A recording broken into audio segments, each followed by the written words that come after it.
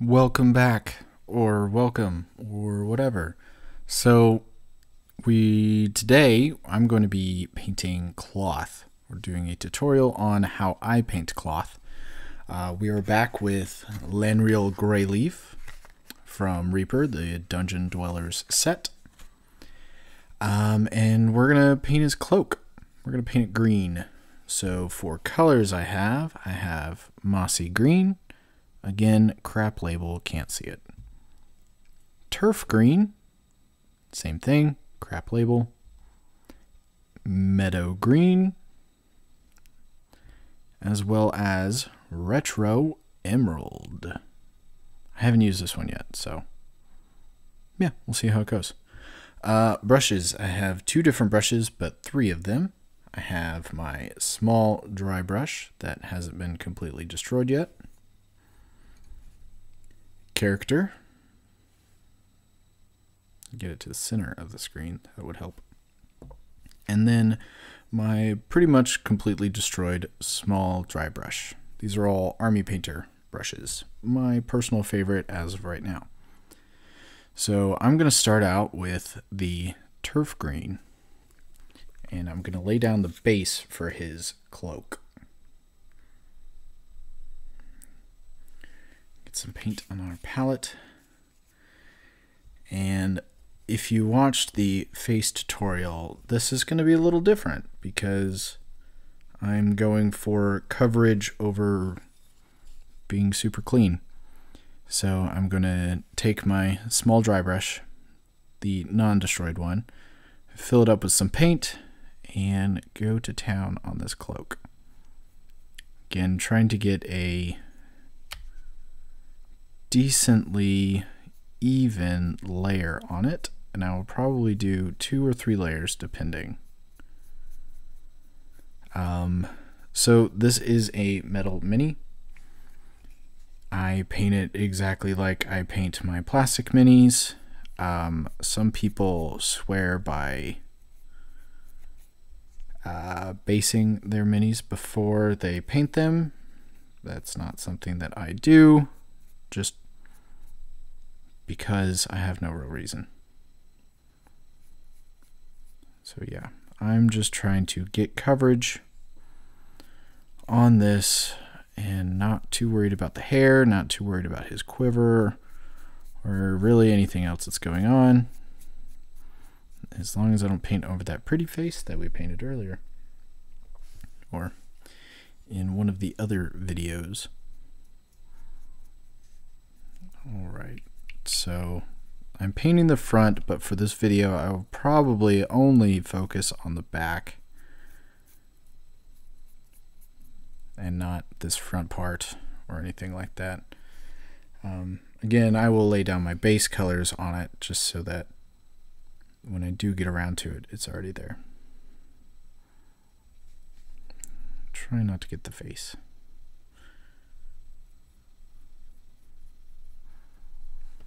Do. Paint, paint, paint.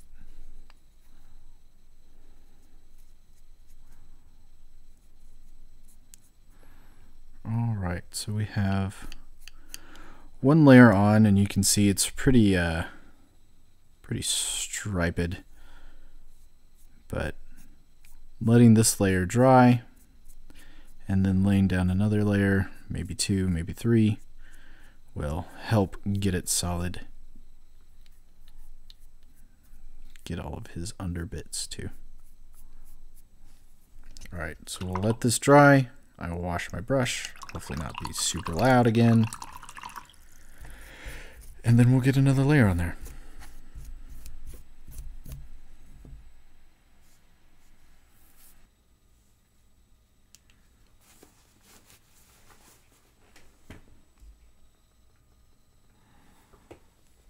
Alright, so we have our first layer dry.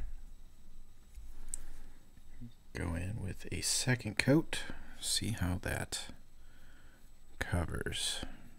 Very nice.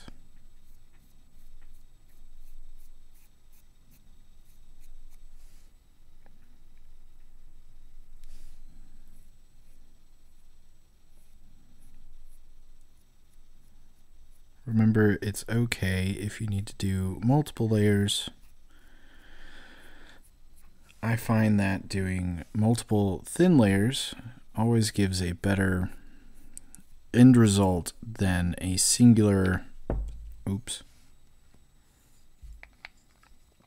a singular super thick layer. I guess I could have cut all that out in post, but that's fine. That's fine. Minis fall. It's not a big deal. We'll recover that up.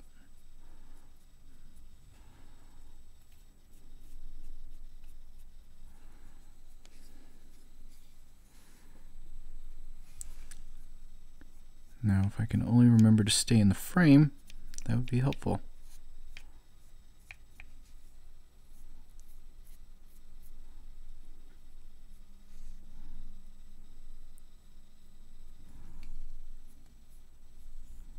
All right, now we will let this layer dry, and we'll probably add a third, just to even up these edges.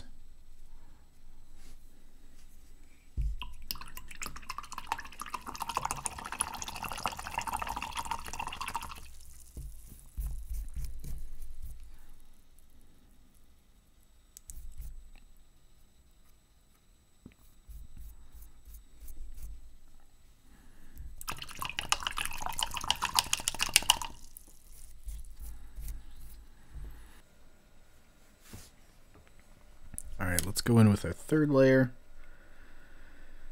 and hope that the coverage will be good. Looks good so far.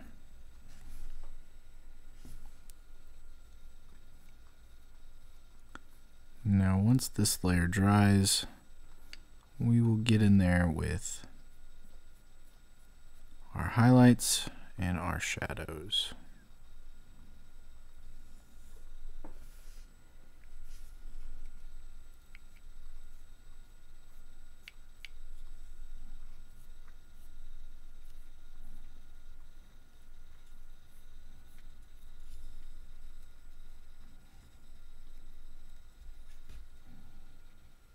Cat hair in there. Cool. Except for this. This right here, not so cool. That's why it's important to let your layers dry before you add more paint onto them. Me.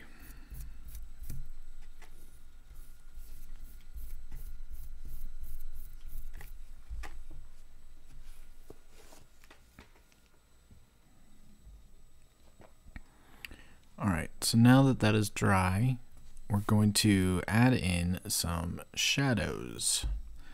For the shadows, I'm using Mossy Green. I'm sure you can totally read that label. From Reaper. Put some on the palette. And I will be using my character brush from Army Painter. Alright, there's no lid on there that I just tried to pull off. Nobody saw that. That's fine. It's not on video or anything. Alright, I'm not going to use a wash for the shadows. I'm going to just paint them on and go in the crevices and just paint down. It helps to define your light source of where you want the light to come. So for this case, because of what we did on the face, I'm having the light kind of come down from this way, hit there, and then this will be the shadow side. Again, thin layers will do it. Just getting in all those little cracks, pulling down just lightly. I just realized that I'm sitting by a window and the sun just came through and probably just washed out this whole video. That's fine. Let's get some more. Roll and pull and paint down. Just getting in where you feel like the shadows will be.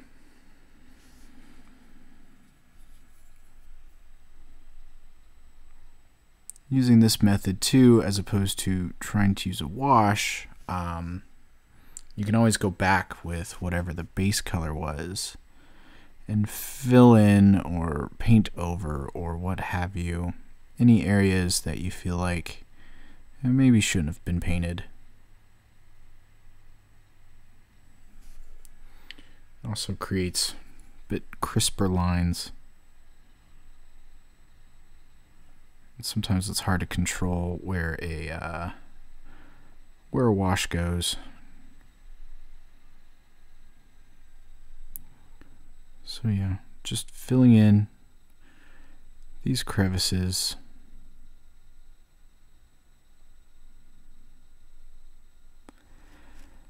And then once this is done,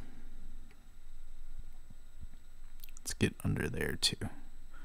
The shadow from his quiver.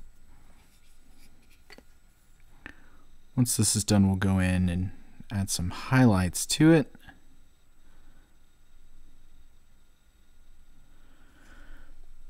Using a similar method. Alright, so we'll let these dry. Shouldn't take too long. Oh, I forgot the inside of his little hood. Let's get that. Boop. Bam.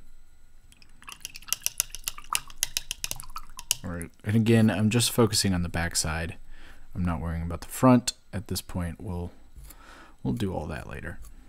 But for right now, just focusing on the back, and so you get the gist of how it is that I paint cloth.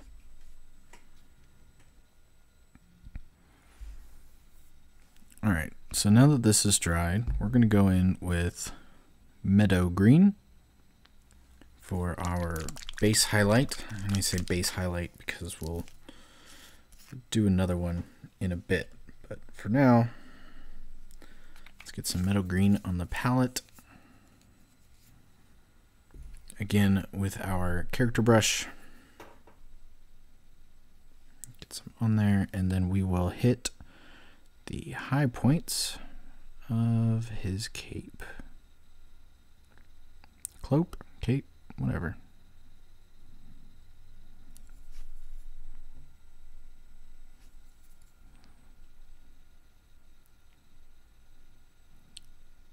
Just small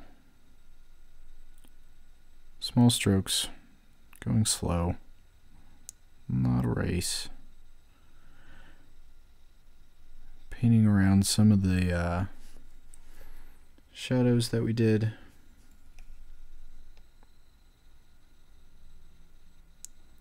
Trying to get the high points of where the light would hit.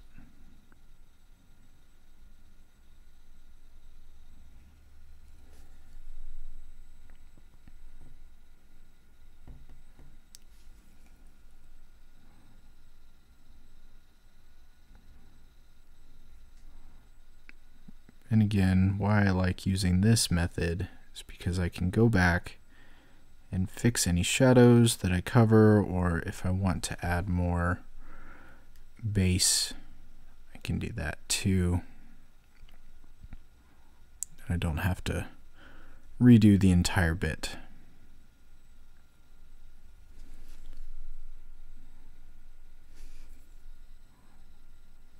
That is too much paint.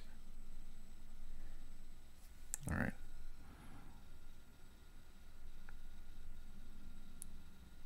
Getting the high points.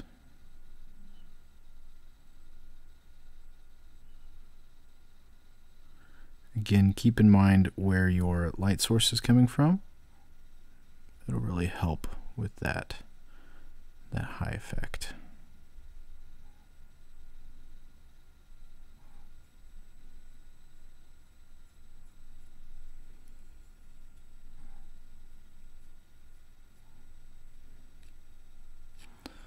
All right. So there is his cloak. We have our base color, our shadow, and our highlight, and we can leave it at that, but I like to take a higher tone. In this case will be the Retro Emerald from Reaper, and I'll put it right next to our highlight color. The cat just jumped on my chair. She's currently yelling at me. So I've put it right next to our highlight color, and it's kind of bleeding into the previous highlight. So I'll take my small dry brush, the one that is destroyed, and I'm going to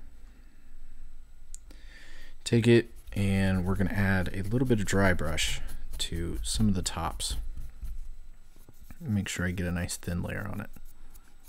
All right. And just as you usually would with dry brushing, and I can do a tutorial on that if you guys would like, I'm going to take it and just hit these top edges just to give it a more worn effect.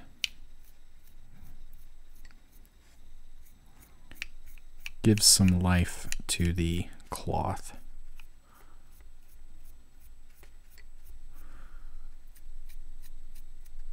Especially with this green, because it's not quite the same tone of green. It'll add an interesting worn look to it. Some of my paint was still wet, so again, just adds to the effect.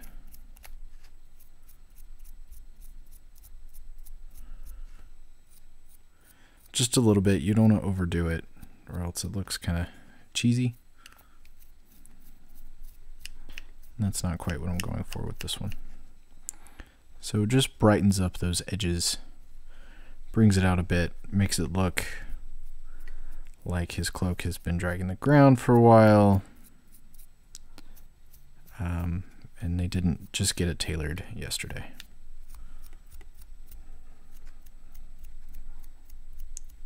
Hitting the bottom edge mainly.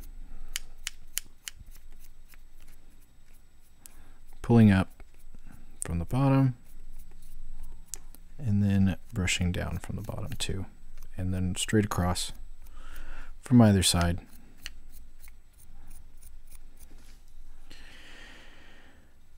And there we go. Awesome. Well, thank you for checking this out. If there's anything in particular you would like to see, please let me know, and we can get that worked out. Cool. Thanks, guys.